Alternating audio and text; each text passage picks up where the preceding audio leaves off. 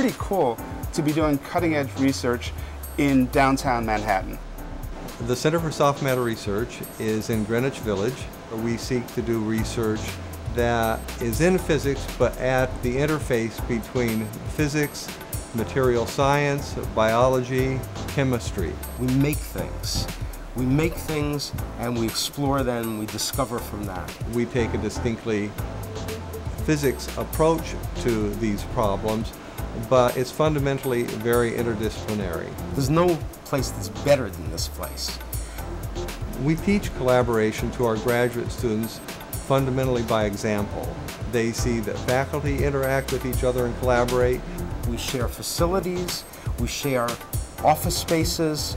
There's a communal area where everybody goes for coffee and runs into everybody, where we argue, where we share our ideas, where we share our discoveries. One of the most interactive places there is.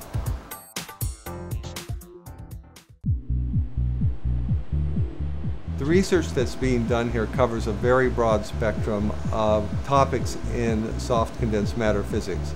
My group at the Center for Soft Matter studies specifically the link between physics and biology.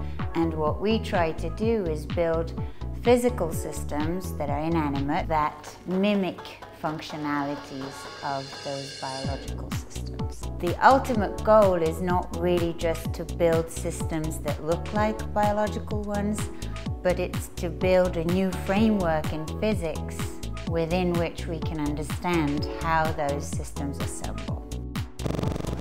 I do systems neuroscience. I use the Drosophila larva, the fruit fly maggot, as a model. And what we're interested in is what are the elementary processes of computation that the larva is carrying out to do this. Because the neuron count's so low, we hope that we can actually simulate how that actual brain works, is our ultimate goal, to get a working model of a brain.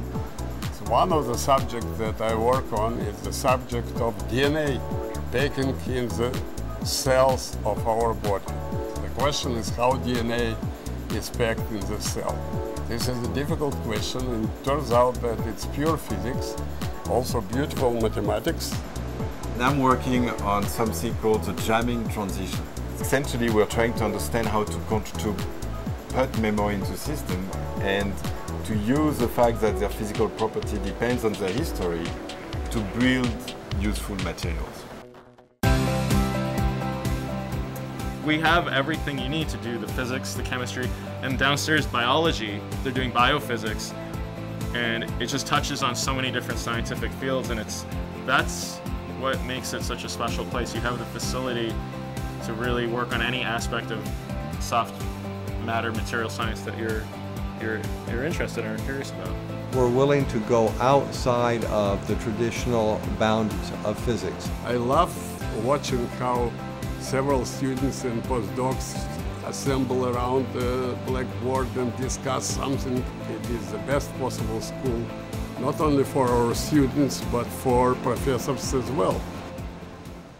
The coolest thing we're working on, I think, is artificial life. If we can create things that self-replicate, that evolve, that's an amazing step forward. And it's a basic question that mankind's asked forever. Where did we come from? How did life evolve? One of the things I'm most excited about right now is we've spent a great deal of effort on developing colloidal particles that have directional interactions and are able to do things that colloids haven't been able to do before. My group works on the interaction between light and soft matter. Small objects floating in fluids, adrift, interacting with each other, and we try to change those interactions by exerting forces with specially sculpted beams of light, in particular with computer-generated holograms. My advisor is Professor David Grier, and it's great. I mean, he's always ready to help. What I like here is everybody's very close together. It's very easy to contact everybody. You just knock on someone's door. They're gonna come out, they're gonna help you.